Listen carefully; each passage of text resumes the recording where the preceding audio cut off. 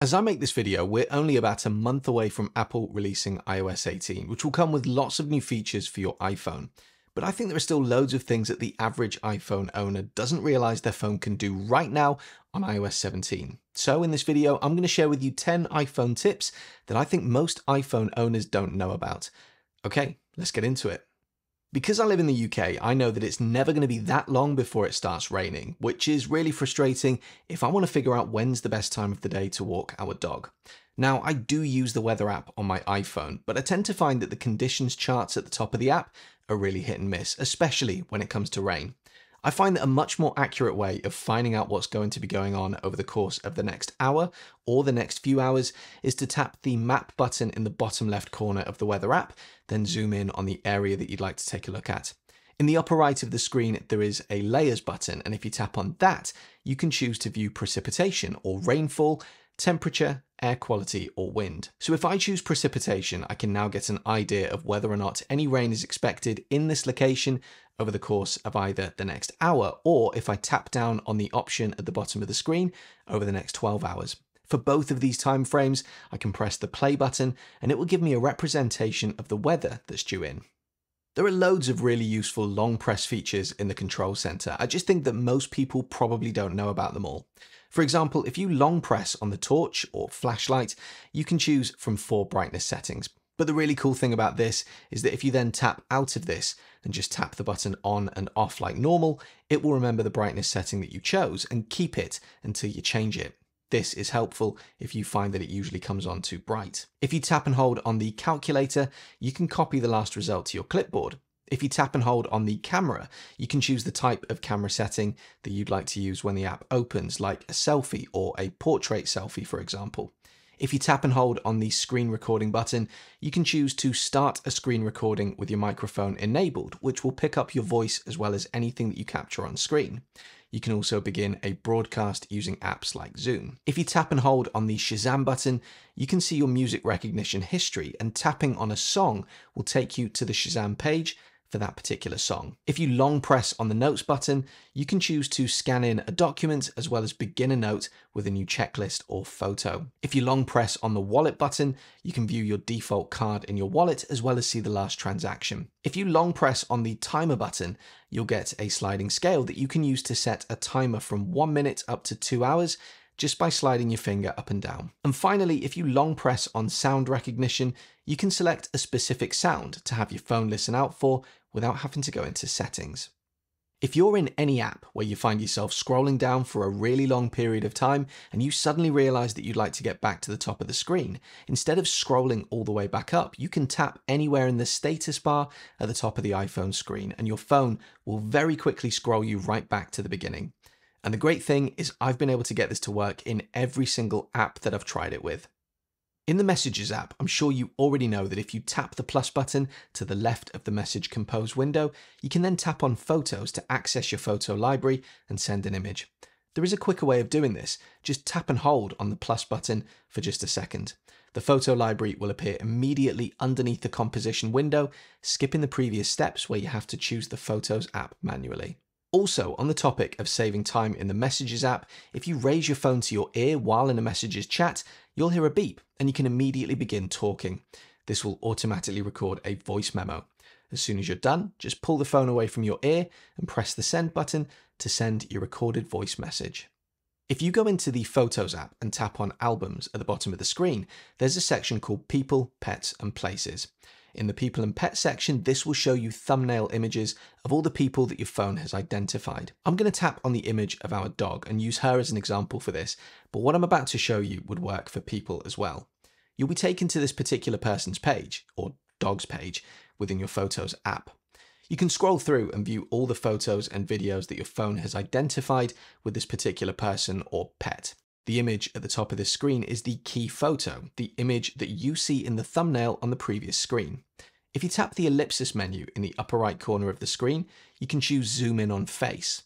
This will then take all the images of this particular pet or person and zoom in so that you can see just their face in more detail. If you like one of these images, you can then tap and hold on that image for just a second and choose Make Key Photo. This, if you then scroll up, you can see will replace the key photo that you had previously. If you go into Settings and choose Battery, you can find some useful information about your phone's battery. Tap on Battery Health to see the current chemical health. The maximum capacity field shows the total capacity of your battery at this moment. If it's 100%, it means that all of your battery is fully available on a full charge. A lower number indicates that your battery has aged chemically over time, which is perfectly normal, by the way, but it does impact the capacity. For example, if it shows 90%, it means you have 90% of your normal battery capacity available on every full charge. Something to be aware of, Apple will replace your battery for you if this number is below 80%. There is a cost involved in this unless you took out Apple Care Plus with your phone, in which case Apple will usually do this for free. Jump back a page and scroll down to battery usage. Here you can check your battery usage for the last 24 hours or the last 10 days. Below these charts, one showing battery level and the other showing activity, you can view battery usage by app or activity. The battery usage by app over a 10-day period is really useful. It helps identify vampire apps, which are apps that consume a lot of power without you realizing it. For instance, I discovered that the Sonos app, which I use to control our house speakers, drains a lot of battery, even though I only use it a handful of times a day. With this information, you can decide how to manage your apps better. In general, you shouldn't ever need to force close apps down, as your phone manages this pretty well, but armed with this information, you might choose to force close certain apps when you're done using them. To do this, swipe up and hold on your screen for a moment, then swipe to find the app that you want to close, and swipe up on that app to force quit. That last tip was all about making the most of useful data, and on that same topic, I've been learning all about data analysis thanks to Brilliant, who are sponsoring today's video. Brilliant simplifies complex topics like maths, data analysis, programming, and AI, helping you learn by doing. So when I was learning about data analysis, for example, the platform had me working with examples of real-world data from sources like Starbucks, X, and Spotify, looking for trends and learning to make better informed decisions. And this is great, because learning by playing with concepts like this is believed to be 6 times more effective than learning simply by watching a video. And the great thing is, Brilliant has thousands of lessons just like this across a wide range of topics. It helps build critical thinking skills through problem solving rather than mere memorization, allowing you to gain deeper knowledge and become a better thinker overall. And because of how convenient Brilliant is, you can learn at a pace and schedule that suits you. I've created my own daily learning habit with a spare 5 or 10 minutes every day, time that I probably would have spent doom scrolling anyway, so this feels like a much better use of my time.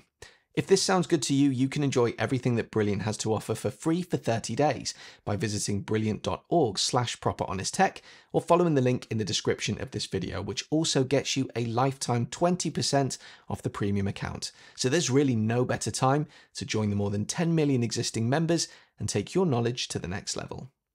You can use the Health app to log information like your weight or blood pressure, for example, and I talked about that in my recent video all about the Health app. The problem is, it takes a lot of button presses to get to the specific part of the app that you need to get to in order to register your information. Thankfully, there is a much quicker way, and that's to use Siri. But before you can do that, you'll need to enable this feature. So go to Settings, scroll down and choose Health, then tap into Data Access and Devices, and then choose Siri.